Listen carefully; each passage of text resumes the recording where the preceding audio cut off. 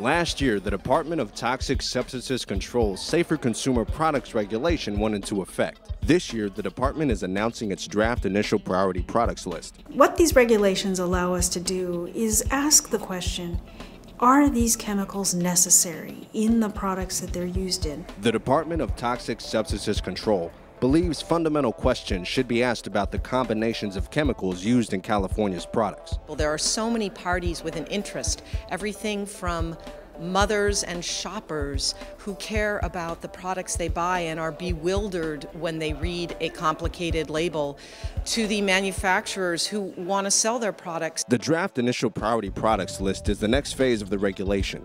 DTSC believes this initial list identifies product chemical combinations that can potentially pose a substantial threat to human health and the environment. If it's a product that's only used in a very special application or not widely distributed, we're not nearly as concerned as a product that's in wide use. Two key principles must be present in each priority product. There must be a possibility of exposure to the chemicals, and there must be potential for significant or widespread adverse impacts. Causing a health problem, an environmental problem, a safety problem, for instance. Is it a carcinogen? Is it a respiratory problem? Is it something that impacts some of our threatened and endangered species?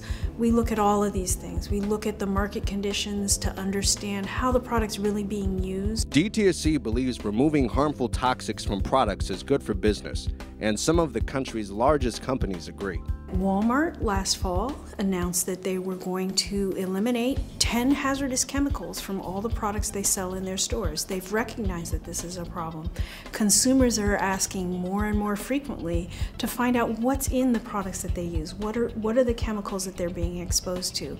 And the market is responding to that. The announcement of the draft initial priority products list represents a proactive and science-based shift in the way Californians and the environment are protected from potential toxic harm. This is not a ban. This is the beginning of a process to really make sure that we've selected the right products and that we want to go ahead with what we call rulemaking to begin to regulate those products.